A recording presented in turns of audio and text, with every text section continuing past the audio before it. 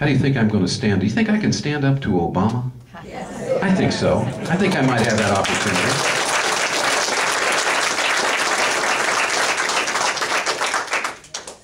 We have the ability to filibuster with 42. If I don't go, we're down to 1 vote.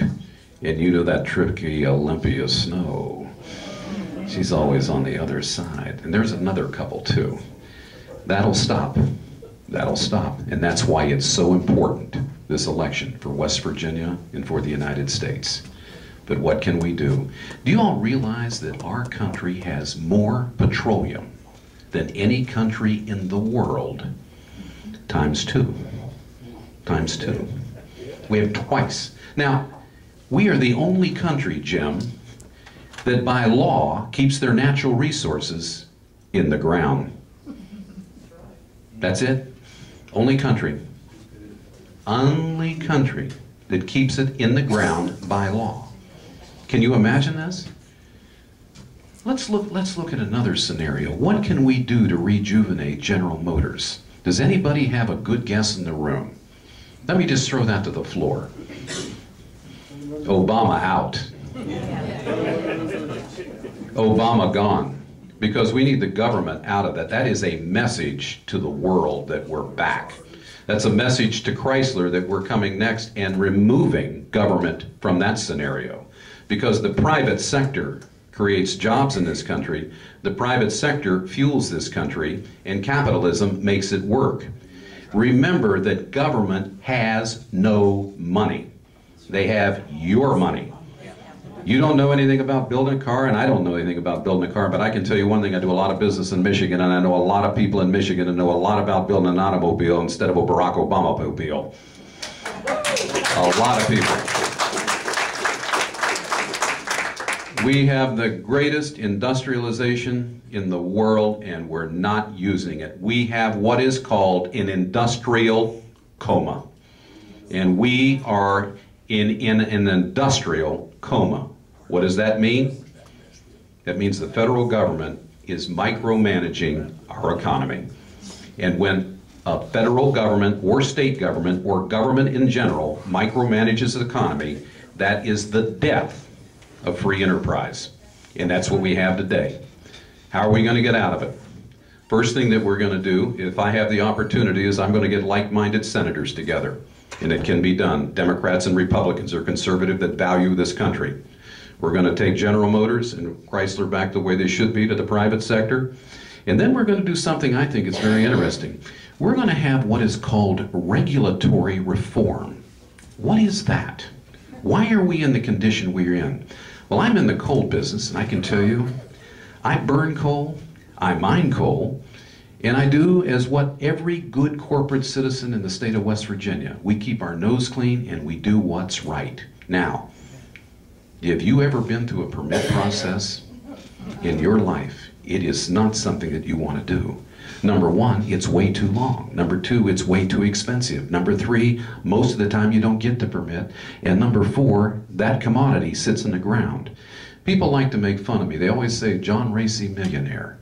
Well, I'm going to tell you something. I made my money the old-fashioned way. I inherited it, okay? I admit that. I admit that.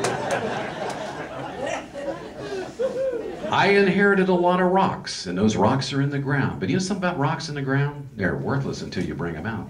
And worthless until you mine them, and worthless till you bring them to market, worthless till you sell them, and worthless till you bring it together. The biggest impediment that I have in business today is government. That's the biggest impediment. Now, how much regulation do we have in this country? Too much. He said too much. I'll give you an exact figure. $1.2 trillion worth of regulatory nightmare to every American corporation. How about that?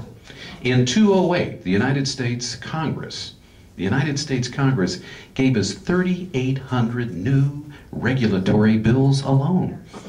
And I saw a lot of Republicans and Democrats sitting together smiling while I'm sitting there in utter misery. Utter misery. Because that's not the ticket to making this country great. Let's lower the regulatory nightmare. Let's create an enterprise zone of low taxation, low regulation. I compete all around the world. I'm in the steel business, for instance. Do you know what corporate tax is in this country? This is boring stuff, but I want you to know corporate tax is 35% of the gross. So in other words, they don't even let me make an opportunity to make money. They hit me right off the bat, 35%.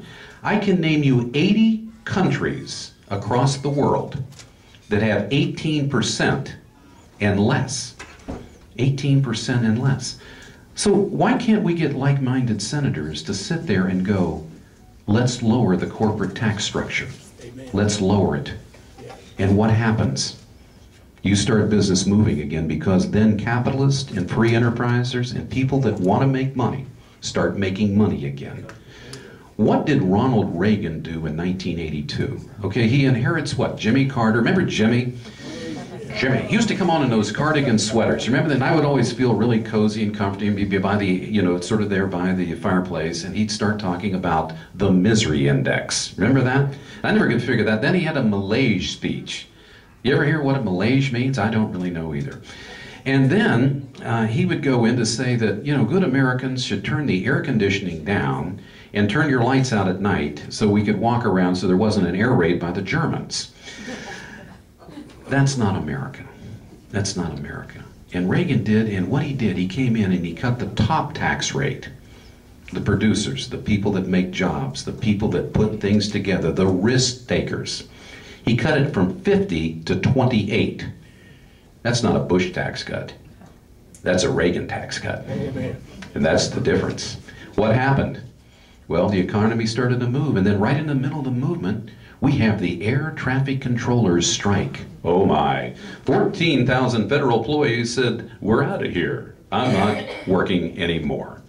And Reagan, sort of like Harry Truman, said, well, you know, today's Monday, and Wednesday you better be back to work. So he gave him Monday, then he gave him Tuesday, and then he gave him Nagasaki. He fired all 14,000 just like Harry Truman did.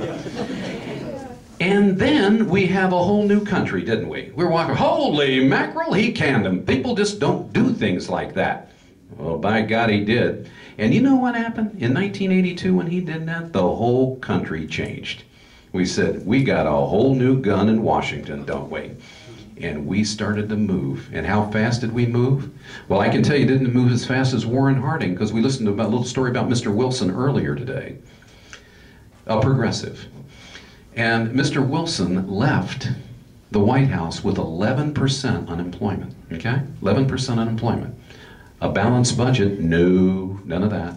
Big progressive. So when Warren G. Harding went, how many remember Warren G. Harding?